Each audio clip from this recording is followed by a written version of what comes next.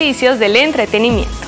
Comenzamos hablando de Shakira, pues la barranquillera se convierte en la imagen de la firma británica Burberry. A continuación, detalles del nuevo millonario contrato de la colombiana en la industria de la moda. El 10º aniversario Web Congress Multiverse, una experiencia. Britney Spears confiesa que sufre una enfermedad incurable en su sistema.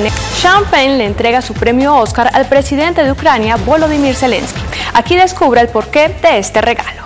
The Girls se reúnen para celebrar el cumpleaños número 50 de una de ellas. Manual de íconos e ídolos, rock and roll. 2 artículos son los más solicitados. Se trata de los tesoros de Kurt Cobain y John Lennon. A Bogotá el 10º aniversario Web Congress.